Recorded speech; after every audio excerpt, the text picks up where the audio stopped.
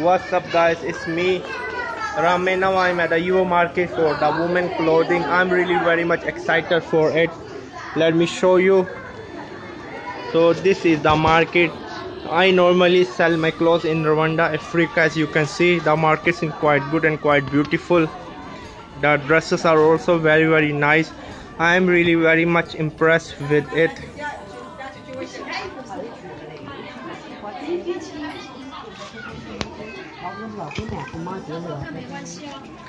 I'm really very much impressed with the quality of it.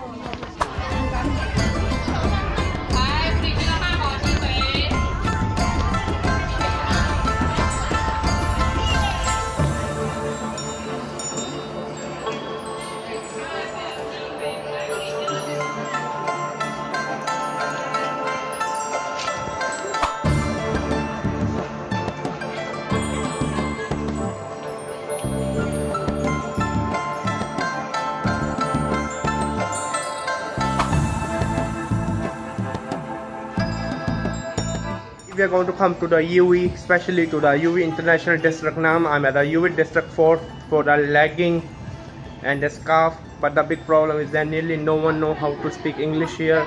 You must at least learn some kind of Putonghua to come here. To be honest with you, I'm really very much sad out here. I'm really very much sad. Really, no one knows. Number one thing, learn some basic Putonghua. Number two things, the minimum MOQ I can found is 600. It's not like 20-30 pieces. It's 600 pieces, to be honest with you. I'm a little bit to be honest with you, disappointed because MOQ is 600 is large for me, and then the language barrier is too huge for me. So if you're coming here, make sure to learn some basic Putonghua.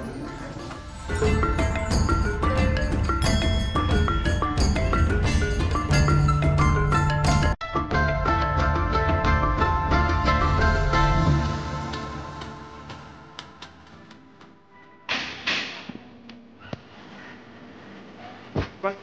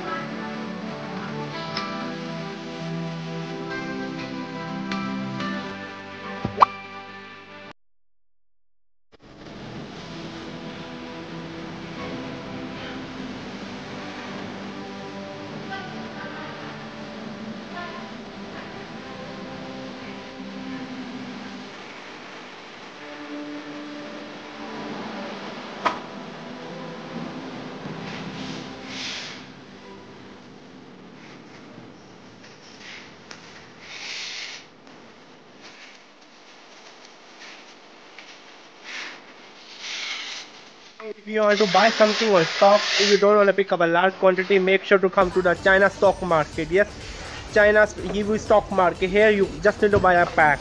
In one pack you can have like 5 handbags, and then you can immediately pick up. That's why it's called the stock market.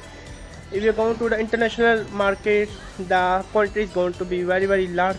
But I'm really very much happy with the China's YiWu stock market. For example, these are the first. You just need to pick one pack, only 1 2 3 4 it have 10 inside, so you just need to pay 10 and then you're on your way. Come to China stock market, YiWu stock market. Make sure to subscribe. And are you going to buy?